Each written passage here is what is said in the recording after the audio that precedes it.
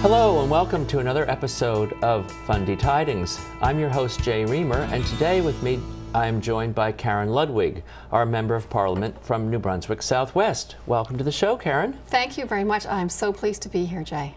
Well, it's great to have you here. I've wanted to have a chance to talk to you for so long because you've got so much insight and so many things to share, and you're so open with your constituents. It's a pleasure. I try. You do, and you succeed. Thank you. The show today, I would like to be sort of based on what is the day in the life of a Member of Parliament. And you're a relatively newly minted member. How do you spend your day, and what is involved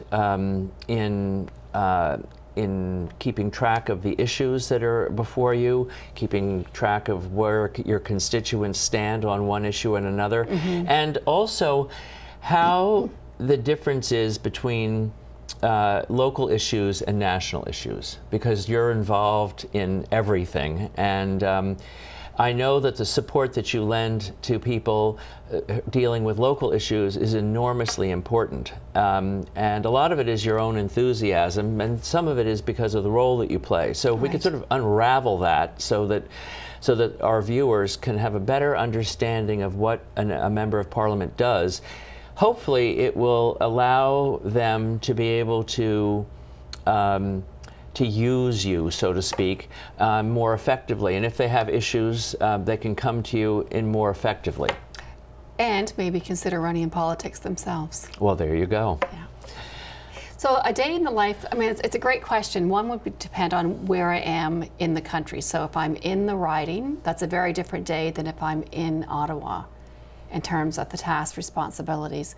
A day in the life of the riding is probably of interest to people here. So about 50% of my time is spent in the riding. The other 50% is spent in Ottawa. So as you can imagine, from a family perspective, I mean, that is a day in life in itself. Trying to juggle responsibilities and connecting in different ways because of the distance and also the push-pull factor of when I'm in the riding as well. So I have a great staff in the riding. And this summer I had a summer student that was absolutely awesome, so he's returned back to UNB. I brought one of my Ottawa members, Nora Robinson, who was local, who was with me in Ottawa. She came back for the summer because I also wanted her to get the feeling for the day in the life of both days, whether it's in Ottawa or in the riding, because it is one big picture. So whatever happens here, that's what we're actually representing in Ottawa, not so much the Ottawa voice here. So we look at the week in advance. Sometimes, ideally, we look at months in advance. We know that there's certain events to attend or that we should attend. We work really, really hard on coordinating town halls. So we call them Let's Talk.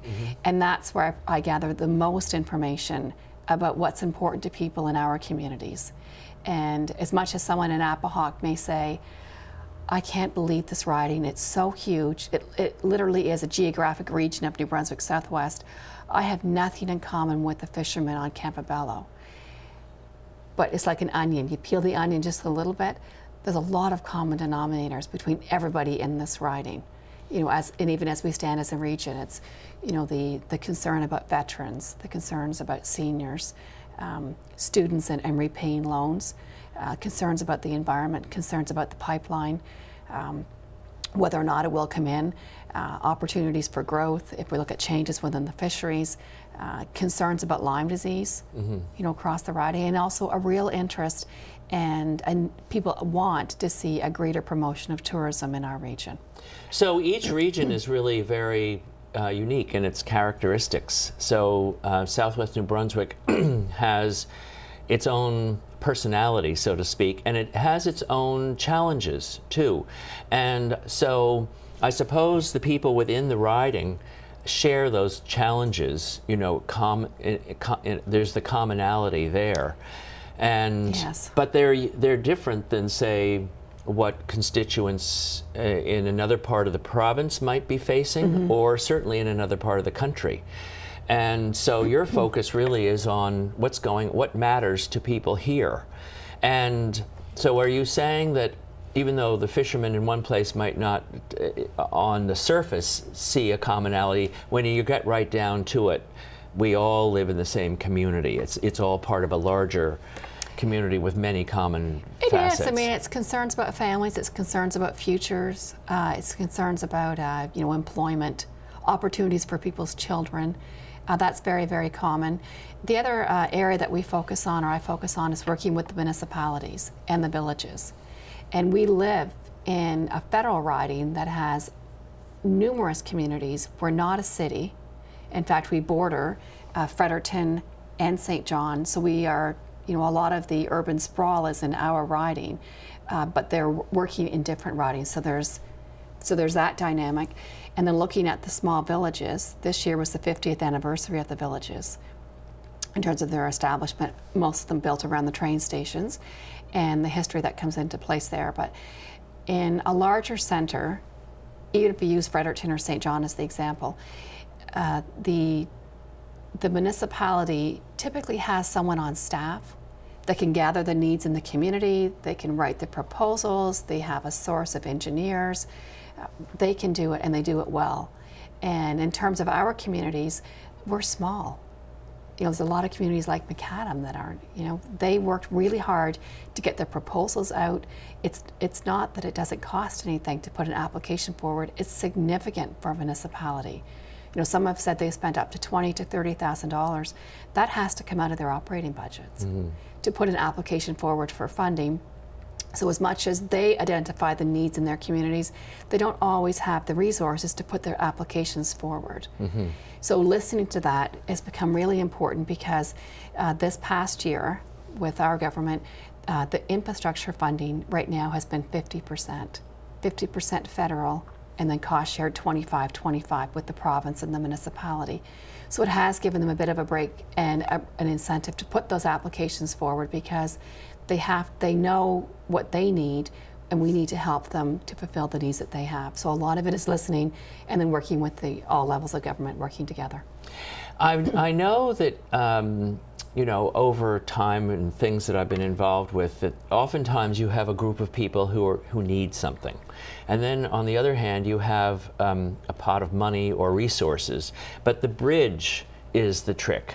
And there could be, it's as though the right hand and the left hand don't even know that they exist. So one of the jobs that you have, or one of the jobs in your role, is to be that bridge. And by listening to what people have to say is how that is facilitated. The bridge sometimes, Jay, is the application. So when I'll hear about the issue, and then I'll encourage them to put the application in, and sometimes I remember saying to Minister Sohi, I think some days I'm an economic development officer. But working with groups and helping them with the applications and then helping them make that next step, a lot of it is trying to connect them with others in the communities or others in other communities. And that, to me, I will say from a real personal level, I've often looked at politics in this area, and you see that you have one community that is very good at writing applications. If you're good at writing applications, the follow-through is you typically get the attention with the funding. But looking at other communities that are not in the same position, there's a great opportunity to work collaboratively and partner on those. And that's an area that I really have been encouraging through my offices. Have you spoken with so-and-so? They're really good at this, or they're also looking at a marketing strategy. Or you look at the example of the Rural Links. That's a tremendous opportunity and speaks so well and precisely to our rural area, but it also is a model for all other rural areas, because we have communities that are now working together because they know one community can't carry it all. And so they have municipalities that are sharing with the gas tax funding right now. It is now set up so communities can actually share in that fund. So they could draw on a project, whether it could be it could be local farming, a local education program, something small, but the communities could actually work together on that. And that, to me, is a vital part of sustaining and growing our rural communities. So I think, so what you're saying is that the connecting communities one to the other so that they don't each have to reinvent the wheel every time is a goal. And it's a successful, a successful tactic. And I think that will, over as we grow and we look at a vision for our region, or especially for our large federal riding, that is an ultimate goal. Because if we think of tourism as an example, it's one thing to promote St. Andrews. It's a vast region. I look at the announcements recently on Campobello Island for the Walsh Pool Landing, that their focus is marine tourism. 80% of tourists to Campobello are American. They're not coming north. So we have a tremendous opportunity to work as a region to promote tourism, to market it, to create opportunities. When I was at a meeting last week, the Eastport Port Authority said, we have the services to support small cruise lines to come into our port. We have no attractions. You have the attractions. Help us help you and each other, because we see this as, this is what the gentleman from the U.S. said, we see this is one bay, one region. Yes. So to me, that's just another example of, we not only look at our Canadian communities or New Brunswick communities, we also have American communities that are our friends and neighbors that are experiencing similar to what we are, and they see us, prior to 2001 as, an interconnected area, that it was a free flow of transportation and people across borders.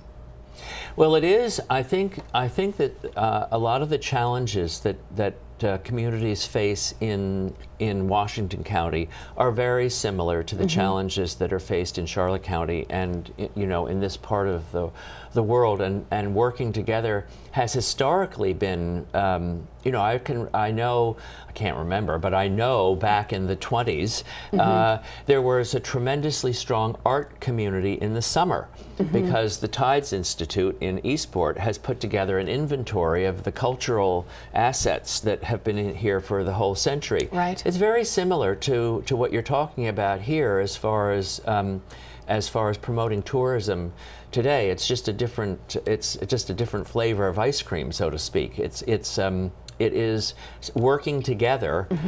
We can help each other, and I think that attitude is really important, because I think that we need to move away from sort of the protectionist thing and into. And this is one of the things that I think you've been able to do is to because you spread yourself around so much, you're everywhere, you really do make appearances, and you get an idea of what the community needs, and then you share that with them, and it gives us all strength.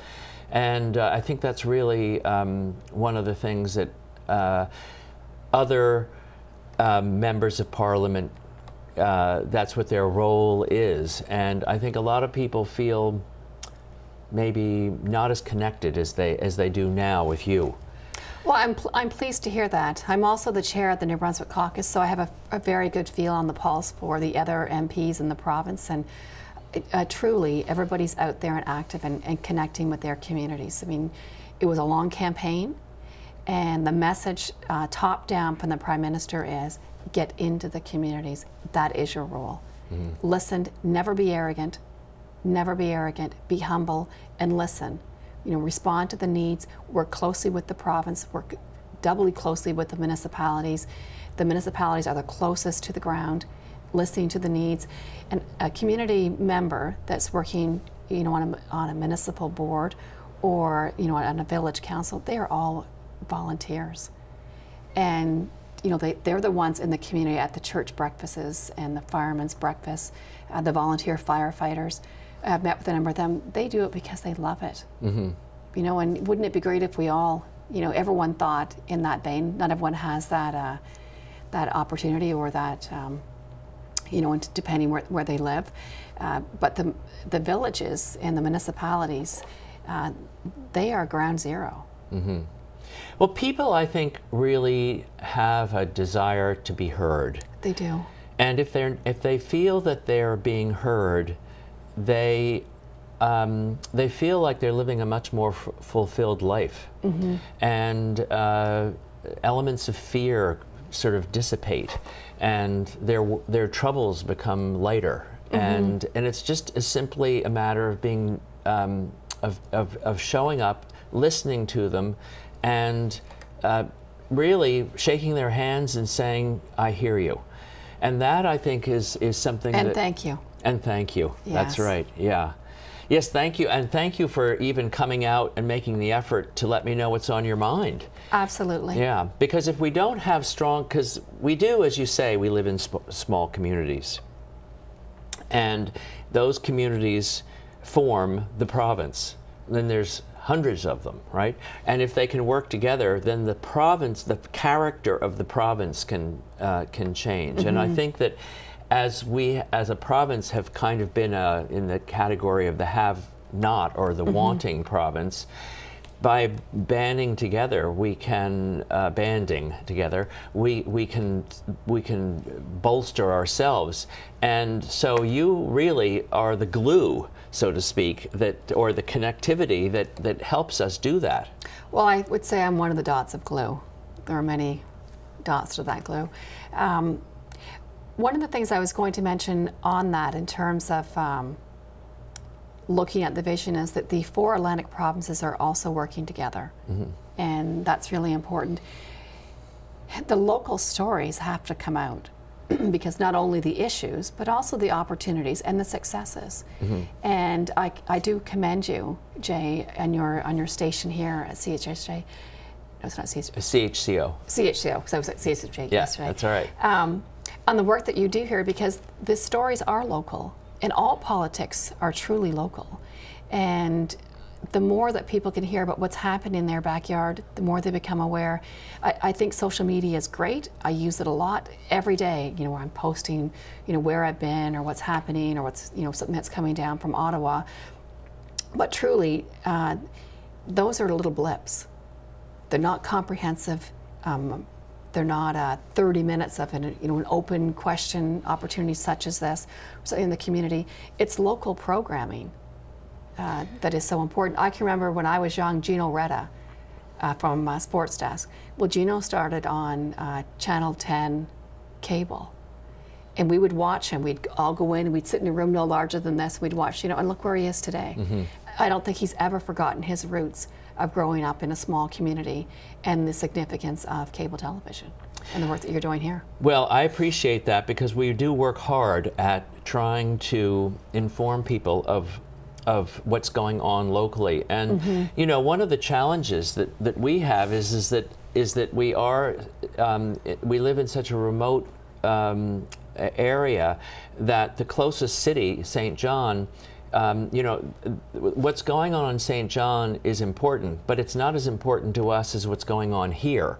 Absolutely. And this is the only venue, or one of the few venues or platforms that we have to share what's going on here, and to allow people to come in and express their points of view on different things. And I think that social media is important, and this kind of media where people have public access to it is critically important, and should be more important as time goes on, as opposed to less important. I agree. It's hard for for the larger media stations to pick up the stories in the areas outside of the immediate areas of the cities. But yes, when they are just as they're the most important to us, but also it doesn't give a open message about what's happening here. So, I've heard constituents say, well, all the jobs are in Fredericton and St. John. Well, that's the media that they're listening to. And that is not the case. On any given day in New Brunswick, there's 3,000 job vacancies. We have vacancies here, in our riding, and there's real issues as well regarding succession planning for businesses. There's opportunities there to try to make those connections, but it's through local programming that those messages come out. So I fully support anything that's local, whether it's locally grown, locally operated, locally filmed and put forward. That is how we also stay connected as a community, and it's too easy in rural areas to become disconnected. And I think the media and the whole communication aspect plays a critical role in that. If I could say my greatest challenge pre-election and after the election is the communication piece. And some people will say, well, you've got lots of messages out there. Some days I don't think it's ever enough, because the riding is so vast, and there are issues regarding, you know, trade agreements that may not be of interest to the average person here. They don't think it's of interest. It's a tremendous significance to all Canadians on trade agreements. But if you're someone living in Appahock or up near Sussex, the Trans-Pacific Partnership Agreement or the European Trade Agreement is absolutely, you know, foremost in their minds, because it impacts, you know, their sale of cheese and dairy and imports and exports. So, well, it is. I think that having a platform where local stories can be told and local news events, because what goes on in any rural community is just as important to the people that live there as what goes on in a city to the people that live there.